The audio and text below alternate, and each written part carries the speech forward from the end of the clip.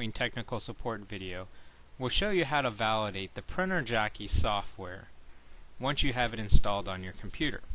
The first thing that you're going to want to do is go to your Start button in the bottom left corner of your computer, click on All Programs, and find the Printer Jockey folder. Double-click into the Printer Jockey folder, and it'll open up the folder and allow you to see the Printer Jockey application.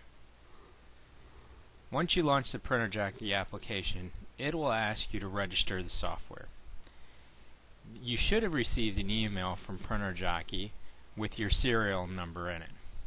What you will need to do is you'll need to go to the Printer Jockey website at www.printerjockey.com, and going across the top you'll see where it says Get an Unlock Code. Click on that link and you'll see two other links, one to register your software and the second to get an unlock code. The first step you need to do is you need to register your software. So we'll click on that link. There's a very short form that you'll need to fill out that has your name, company name, address, email, phone, website, and serial number.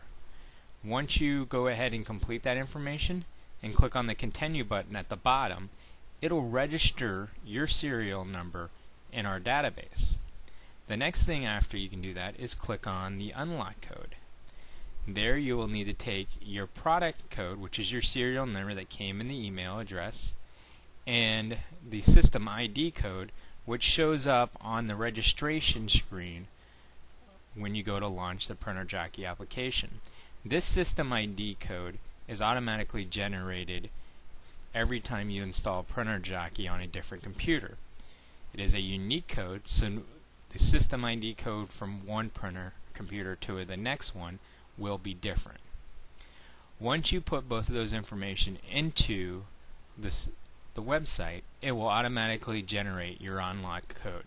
You will get up to 3 unlock codes for every license of Printer Jockey that you purchase. After you purchase that, you will be able to click on the Register button and be able to log into Printer Jockey.